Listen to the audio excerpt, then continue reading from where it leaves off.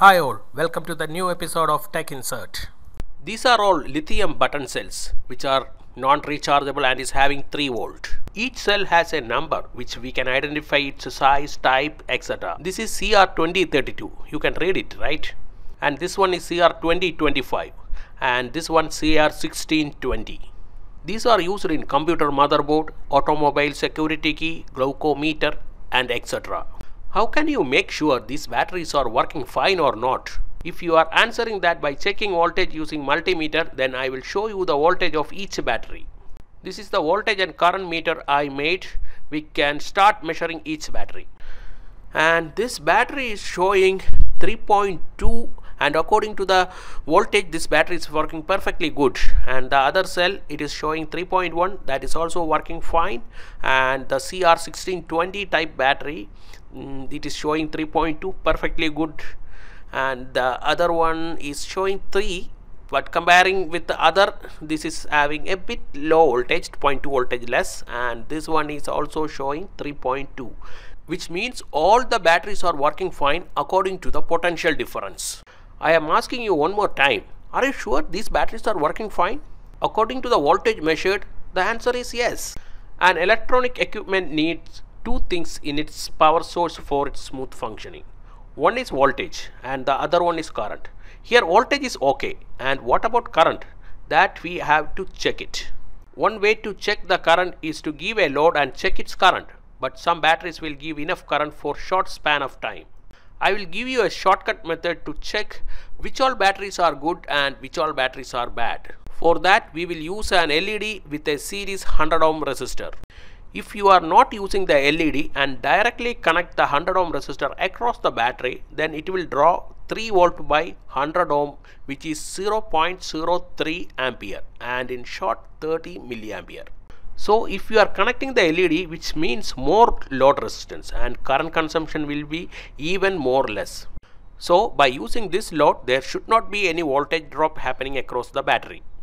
Let's check it out. Right now I am measuring the voltage across the battery and it is showing as 3.1 volt. Now we will connect the load. We are not expecting any voltage drop across this battery, and you can see after LED light up there is no voltage drop across the battery.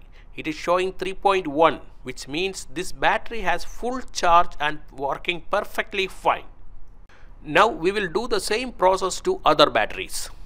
Now we will measure the voltage across this battery and it is showing 3.1 volt, and when I am connecting the load, you can see the voltage has dropped to 2.8 volt. 0.3 volt has dropped when the load has connected, which means this battery is not functioning well. We can blindly tell that this battery cannot be used anywhere. You can throw this battery to the trash. Now we can check CR1620 battery. When I am measuring the voltage, it is showing 3.1 volt, and when I am connecting the load, the voltage has dropped to 2.8, 2.9, which means this battery is also can be thrown to the trash. Do not use this battery.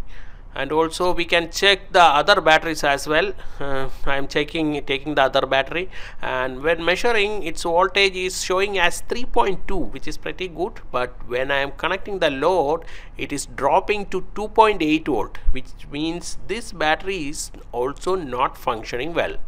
So this battery will also be in trash soon. Let us test the final battery we have. When measuring the voltage across this battery, it is showing 3 volt. This is showing a bit less volt comparing with the other batteries, and if I am connecting the load across this battery, it is actually dropping to 2.6 volt, which is very bad, and this battery should also be in trash. After checking all batteries, out of these 5 batteries, I can make sure that this is the only battery which is having full charge, and this is the only battery which can be used in any electronic equipments. Its brand is Panasonic, you can see that. Yeah. My suggestion is, when you buy this kind of lithium batteries, please buy branded batteries. Those are a bit costly but will stay for a long time. If you haven't subscribed to our channel yet, please click subscribe button. press the bell icon so that you will get the notification whenever we upload a new video. If you like our video, please click like button. This is Tech Insert signing off. See you in another video. Till then, goodbye and please take care.